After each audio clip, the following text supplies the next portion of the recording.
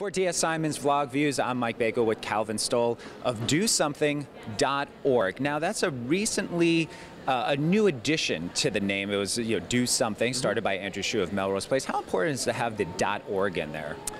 We decided to transition to kind of a digital presence because we knew that if we're trying to reach young people, our job is to make young people do something. It made sense to be online.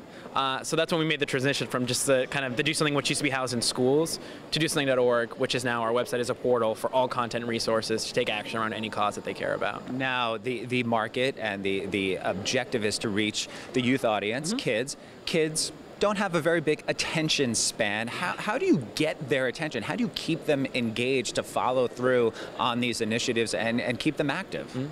So we call it a 1 second win at Do Something. So you used to talk about like 30-second wins, then it went down to like 10 seconds, now it's 1 second for a young person. So essentially it's crafting kind of a really compelling story for every campaign or every action that we make that grabs you long enough that you actually want to take part, and then immediately giving you the steps and the resources that you need to actually make an action happen, with that campaign. When you're doing social media campaigns, where have you found that your target audience is? A lot of people are talking about how the youth audience has moved away, migrated away from Facebook. Are you finding them still on Facebook, on Twitter? How are you bringing your content to them? Yeah, so a few years ago, Facebook was the place. It still is. I mean, the youth population there is larger than any other social network. But there's been a big swing towards kind of anonymous social networks like Kik and Snapchat.